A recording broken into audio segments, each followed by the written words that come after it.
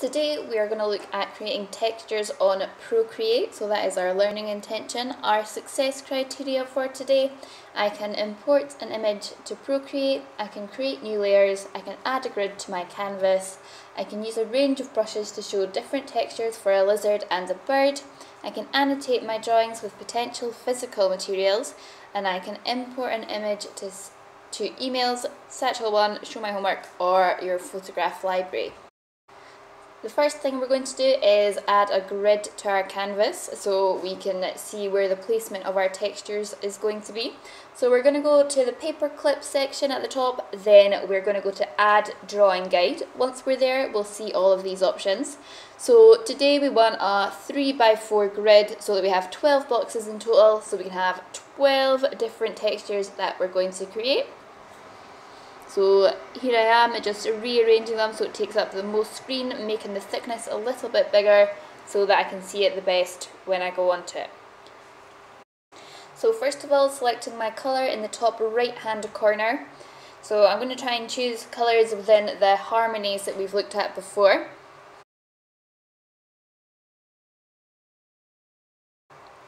The aim of this first task is to experiment with at least 12 different brushes using lots of different colours to see which ones you like the best or get you the best results.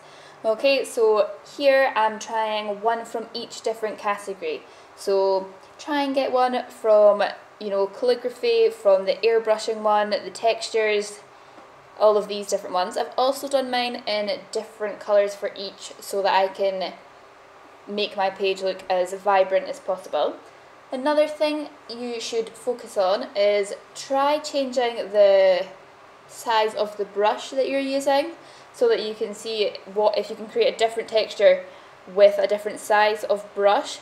Another thing to have a look at is layering up the brushes. So you're going to be able to change the opacity depending on the type of brush that you're using. So for example, the charcoal brush, you're able to build it up quite easily.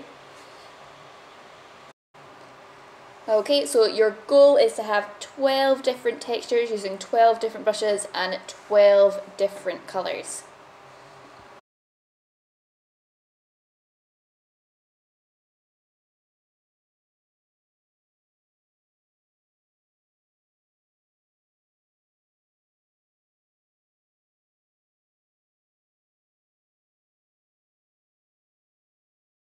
And that, I'm going to just write textures at the top of my page so I remember what I was doing when I go back to it in the future. Now we're going to have a look at exporting your image from Procreate rather than taking a screenshot, as many of you have been doing. So if you go to the spanner in the top left hand corner, and then beside canvas you'll see share, so kind of this rectangle with an arrow pointing up. I've selected a JPEG image and I'm going to send this directly to myself. So you've got multiple choices. You can upload it directly to Satchel 1, to your emails, to your OneDrive, or to Teams, but I'm going to email it straight to myself. So just going to quickly type in my email here and then put the subject in, so week 4 on Procreate. So those of you who have me, Miss Taryn, as your teacher, please do this with your task that you upload from this week.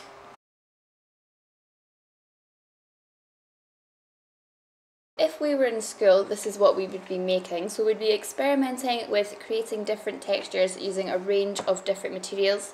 Okay, so we'd be using cut paper, milk cartons, magazines, fabric, tissue paper, and then annotating our drawing. So because we aren't in school, we're going to do this on Procreate instead. So on Satchel 1 you should have a template of this lizard. You're going to save it to your files or your camera roll and then import it to your gallery. So I've already done that and I'm renaming my layer. Okay, so we're just going to call this layer lizard, and then we're going to make a second layer which is going to be all of our textures. Okay, so just renaming this textures for just now. So the reason we're putting this underneath the lizard layer is so that regardless of what we do, we can always see the outline of our lizard. So I'm going to start at the top of my lizard and work my way down. Okay, so I've chosen my paintbrush and a green colour just to go with the lizard. I'm going to start to fill this in with as many different brushes as possible. Now, some of you had some questions about how to undo something, so you can either press the back button on the left hand side below the sliders, or you can double tap on your screen, as in tap with 2 fingers, and that will undo whatever you've done that you want to remove. So the important thing to remember is to think about how a lizard would feel. Okay, so how are you going to convey the way that a lizard would feel using all of these different brushes?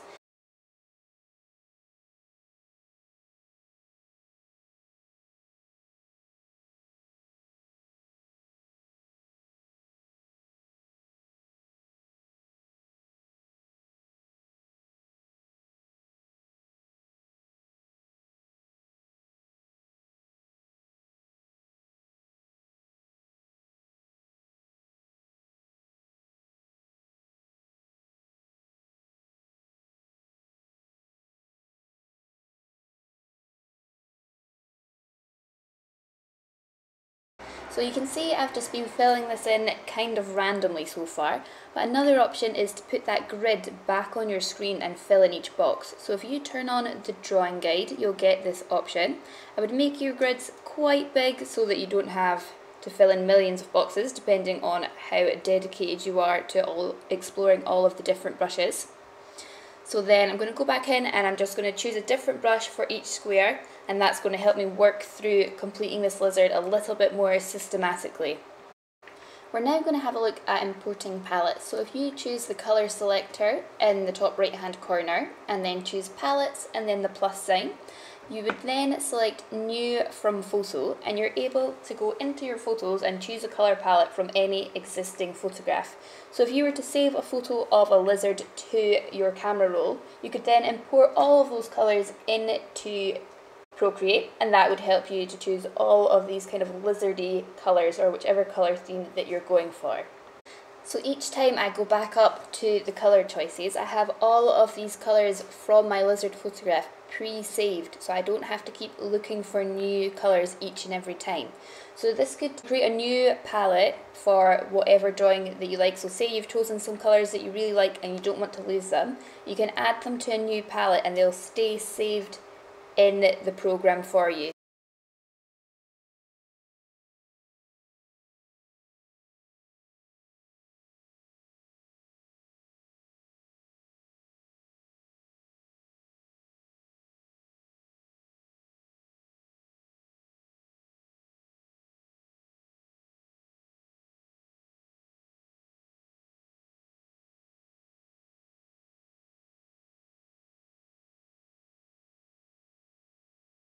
So now I've completed my lizard with all of the textures, I'm going to start to annotate it. So annotate it just means to add notes, giving an explanation or a comment. So our explanation is going to be what materials we could use in real life to create these textures.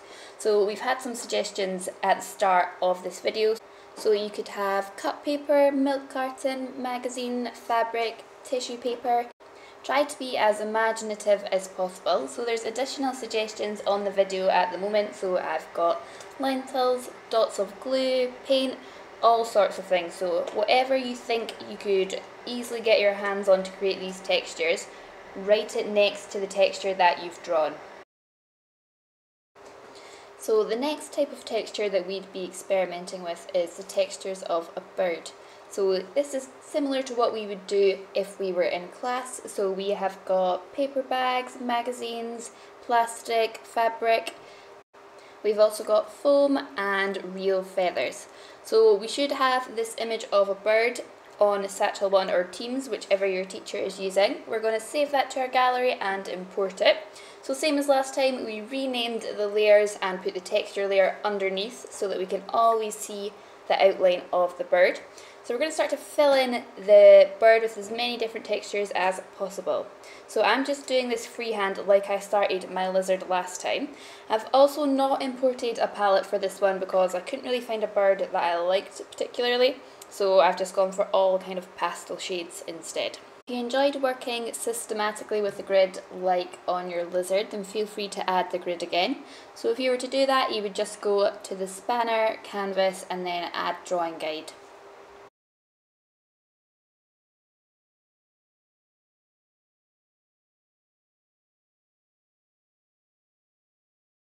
I know it can be quite tricky to think of lots of different textures just off the top of your head.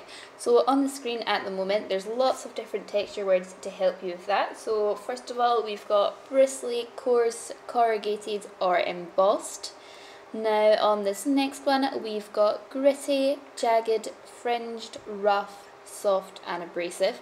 So think about what each one of these would look like and would they apply to a bird? Could you apply them somewhere on this image? And on this next one we have got fluffy, hairy, shiny and glossy. And I think probably the fluffy and hairy is going to be definitely a texture you're going to try and convey.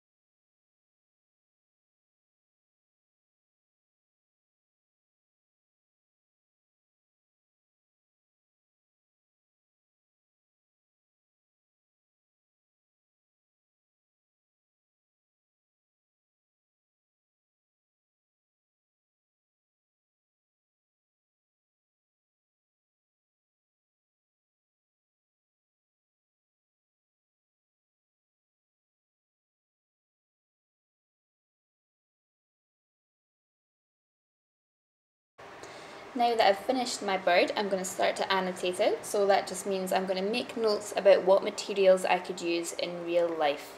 So I've chosen a black pen and I'm starting to write each different type of material that I could use.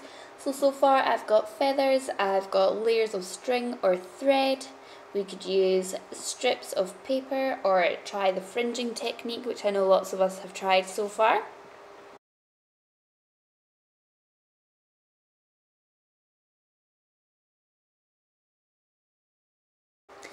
So here we have our finished bird, complete with textures and annotations. And now just to recap on what we need to do this week. So task 1 is to create a page filled with 12 textures. Task 2 is to fill a lizard with textures and annotate it. And task 3 is the same except with a bird. You'll know if you've been successful in this task if you were able to import these images to Procreate, you were able to create new layers, add grids to your canvas, use a range of brushes that show a range of textures for a lizard and a bird, and if you've annotated your drawings with potential physical materials, and finally you were able to export your image to either your emails, Satchel One or your photo gallery.